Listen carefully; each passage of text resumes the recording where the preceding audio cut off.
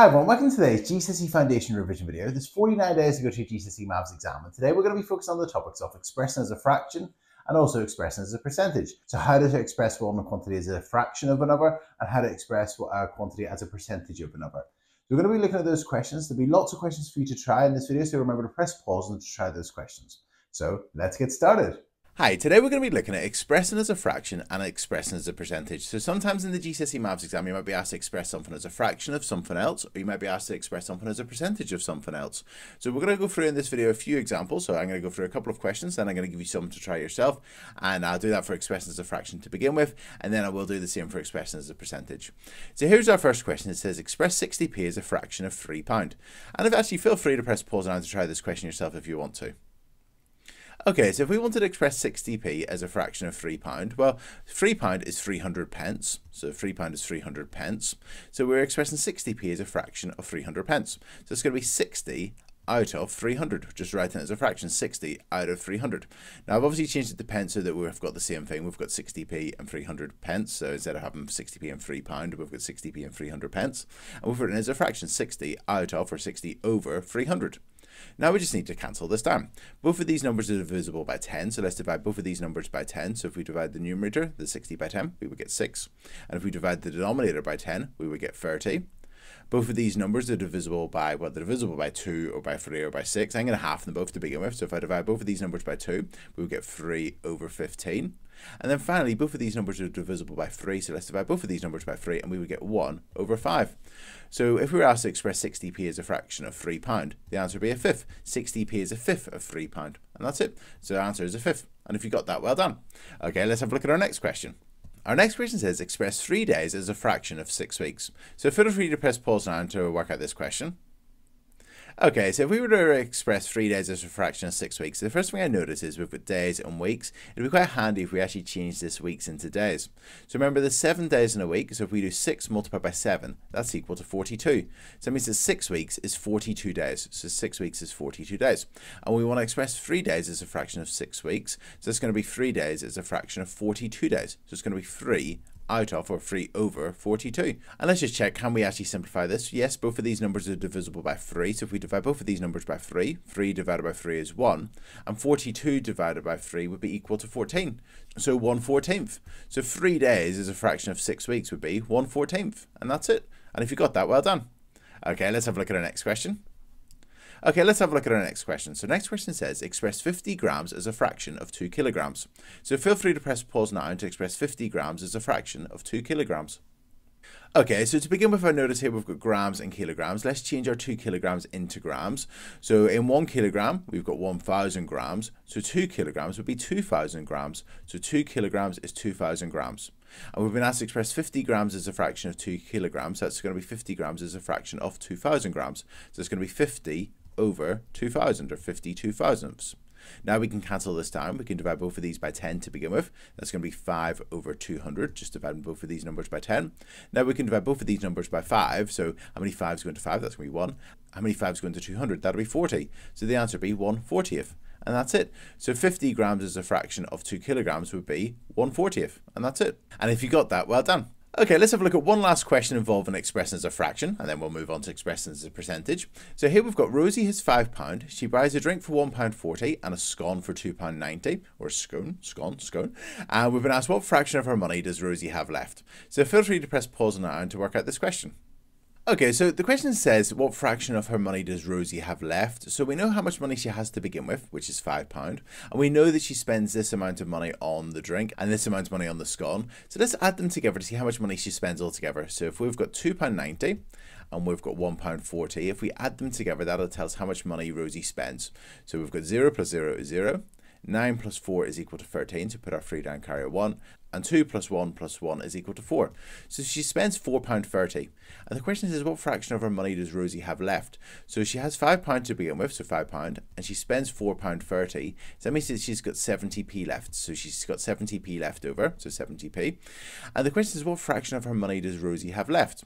So she's got 70p left, and she had £5 to begin with, so it's going to be 70 out of 500, 70 over 500, because she's got 70p left out of the £5 or the 500 pence. And we just changed the £5 into pence. So we've got 70 over 500. Now both of these numbers are divisible by 10, so that'll be 7 over 50. And that's it. She'd have 750 of her money left. And that's it. And if you got that, well done. Okay, so we've looked at how to express as a fraction. Now let's look at expressing as a percentage. So here's a question. It says in a box there's 20 counters, and it says 9 of the counters are blue. And we've been asked what percentage of the counters are blue. Now, in a question like this, what I tend to do is I tend to want to express it as a fraction to begin with, and then once I've expressed it as a fraction, I just convert the fraction into a percentage. I'm thinking back to fractions, decimals, and percentages of how to convert your fractions to a percentage. Okay, so we've got this 20 counters altogether, so there's 20 counters altogether, and 9 of them are blue, so 9/20ths of the counters are blue. Now we've been asked what percentage of the counters are blue, so we need to change 9/20ths into a percentage, and then once we do that, that's our answer. Now in terms of this question, this is a non-calculator question, and I'll go through a couple of examples in a moment when we have calculator questions. But in terms of a non-calculator question, we need to change this 9/20ths into a percentage. There's a few different ways we could do this. Now if we want to change this to percentage, one approach we could use is to actually just get a fraction with a denominator of 100. If we can change our fraction, our 9/20ths, into a fraction, an equivalent fraction, where we've got 100 on the denominator, we would then have something out of 100, so then it'd be whatever that is percent. So to get from 20 to 100, we'd multiply by 5. So if we multiplied the denominators by 5, we'd have to multiply the numerators by 5, and 9 times 5 is 45. So that's 45 out of 100, or 45%. And that's it. So that's one approach we could use to change our 9/20ths into percentage. We could just get an equivalent fraction with 100 on the denominator. Now another way we could change this fraction into a percentage is actually to change the fraction into a decimal. And remember, the line in a fraction means divided by, so we've got 9 divided by 20. So we've got 9 divided by 20. And I'm going to just do a decimal point and some zeros because I know it's going to be a 0-point number. So how many 20s go into 9? That's 0, remainder 9.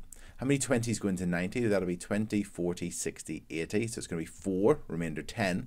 And how many 20s go into 100? That's going to be 5. So 9/20ths as a decimal will be 0.45. And then to change decimal to a percentage, you can just multiply by 100. So that'll be 45. So 45%. And that's it. So the answer will be 45%. Okay, let's have a look at our next question. So next question says, Dylan bakes 600 flapjacks and he sells 480 of them. What percentage of the flapjacks did Dylan sell? So feel free to press pause now to work out this question. Okay, so to begin with in this question, what I'd probably do is I'd express it as a fraction to begin with. So he baked 600 flapjacks, so he baked 600 altogether, and he sold 480 of them.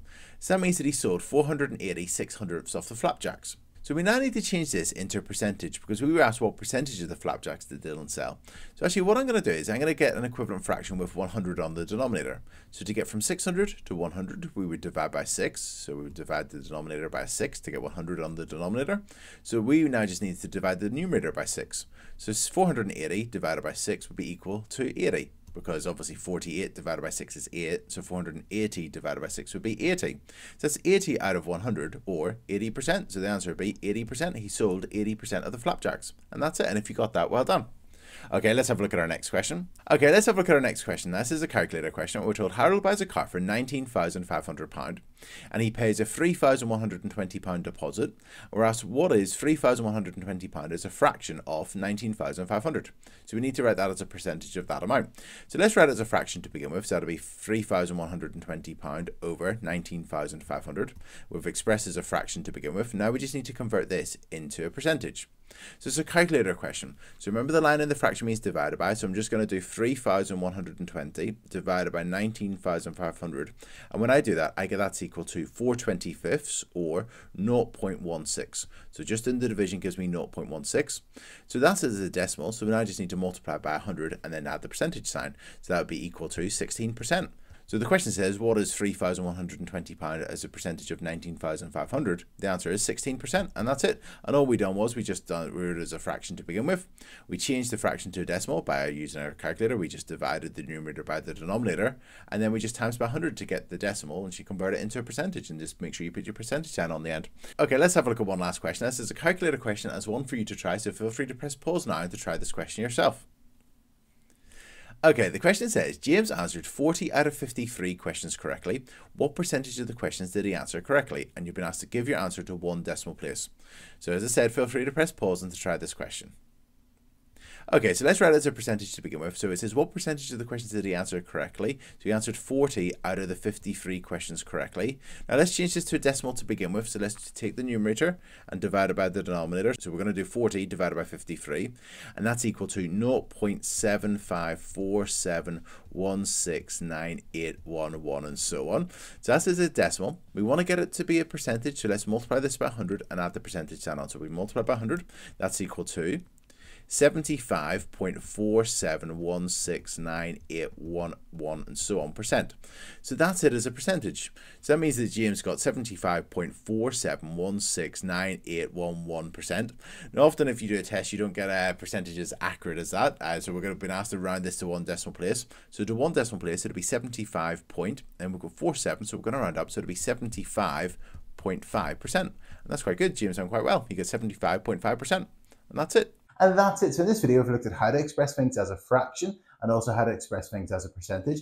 I really hope you found this video useful. In the description below, I'll put the links to the practice questions in both of these today. So give those a shot just to make sure you're really confident with this topic, because it's one that hopefully you'll make sure you get full marks on. Now in this video, I've gone through those expressions, percentages and fractions. I remember at this point with 7 weeks to go, I'd highly recommend you keeping up with things like your 5-a-days. And if you're doing GCSE foundation, doing your numeracy, your foundation and your foundation plus 5-a-days every single day at this point. And also be getting stuck into your past papers. That'll be really useful for you as well. So keep up the hard work, and I'll see you tomorrow for 48 days to go to your GCSE Maths exam. Cheers. Bye.